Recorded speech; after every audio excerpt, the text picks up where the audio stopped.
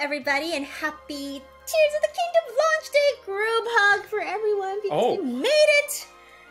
The big day is finally here, and very exciting. There are so many things you can get. Tears of the Kingdom things. So much of the stuffs and the things. Sadly, we did not really get any of it besides the game. Yeah.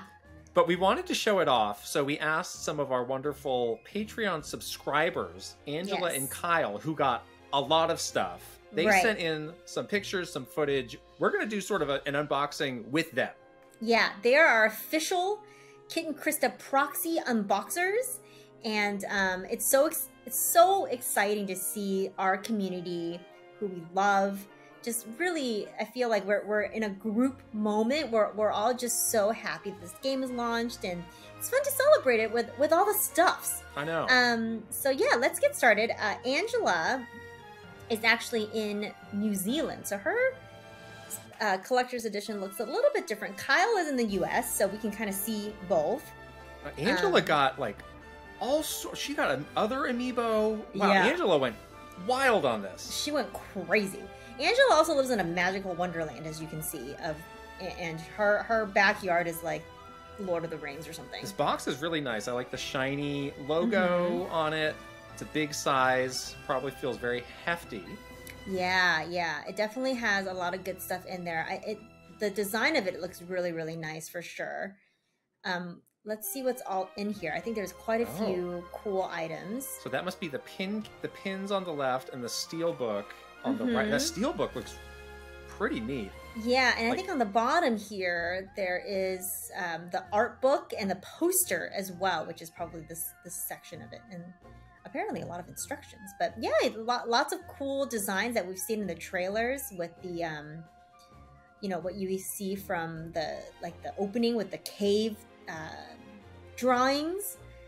Steel poster. Okay, so yeah, they didn't do the best job, I think, of showing this off. It was just like, yeah, it's a poster, but it has this sort of like metallic quality to it that's really neat. Yeah, it's really, really cool. Yeah, I think this is it right here. It's packaged very This is really well packaged, I was going to say. Very nicely packaged. Yeah. But that must be the steel poster that we'll get a closer look at here, which is very fun. And that's just the main illustration that we've been seeing for Tears of the Kingdom, where Link is kind of like perched on the side of the cliff there. Oh, what is this important notice here? Important. Please apply. Oh, there's a magnet? Okay. Oh, because it's steel, so you can like stick it to... That thing is big. Your refrigerator will be completely covered with a... refrigerator. Your refrigerator. It's basically a huge magnet, is what it looks like. That does look really nice, though. It's beautiful. And again, this is not what I thought this was when I first saw the pictures of the collector's edition. I'll be honest, I sort of turned up my nose at some of the stuff that was in this collector's edition, but now that we're looking at it, it looks pretty nice. It looks very nice. I also... Oh, this is where you put the magnet. You see? You just clunk it to your fridge. The front of your fridge. It has to go on your fridge. You have no choice. That's the only place you can put anything magnetic, to my knowledge. But hey, who am I? Carefully put this packaging back. Yes. Love Kyle's mat. Beautiful Zelda mat underneath, really showing off here. Yeah, he's really got. All right, now this is what I want to look at. This steel book. It looks like it's like actually like imprinted into the metal, but it probably isn't. But that looks really nice. It doesn't look like there's a texture on it, so I think it's just a sort of a. Oh, maybe some of it is textured, but.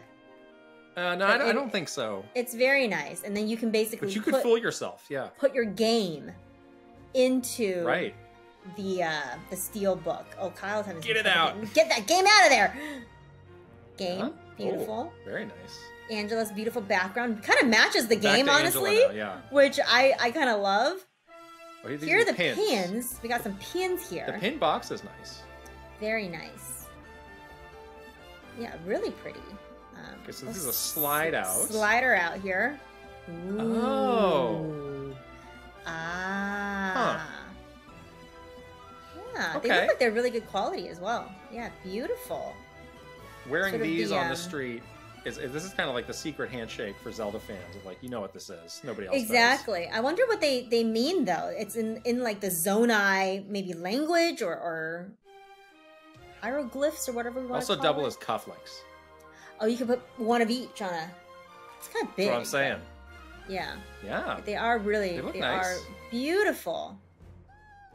Yeah, I do wonder what each of those mean. Maybe we'll learn as we... Play the game and find out, figure out, as they say. as we learn from the game. Oh, and then here's the book. Here is the art book, yes. Looks to be a pretty good size, hardcover. Oh, now that does look embossed on the cover. Yeah, very fancy. Very fancy.